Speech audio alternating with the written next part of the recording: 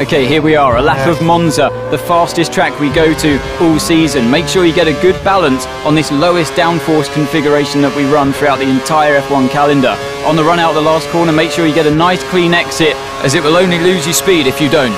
Look out for the 200-meter board into turn 1. You want to brake just after that, because it's ever so easy to lock up the front or the rear end. Right hand, then left. Don't touch those curbs too much. You don't want to upset the balance and lose that traction on the exit as well. It's easy to wheel spin there. Before coming into the Curva Grande, full throttle, 6, and then up into 7th gear. Now eyes to the bridge in front. Use that as a reference. Get the car over to the right-hand side and brake just after the 100-meter board. Don't use too much of the curbs, so you want to attack them relatively aggressively, because you want to keep that momentum on the run out that corner towards the two Lesmos. Nice cambered in corner that helps the balance of the car. Not too much exit curb before the next Lesmo corner comes up at you pretty fast. Now onto this nice winding straight round this left hand corner. It's bumpy here. You feel the force going through your spine as the track compresses. Now up the hill towards the Ascari chicane. Brake and down 3 gears. You want to use all of the left hand curb available to open up the right. Hug the inside corner, flick the car to the left and look to the right hand side. Use that extra piece of tarmac to help carry the momentum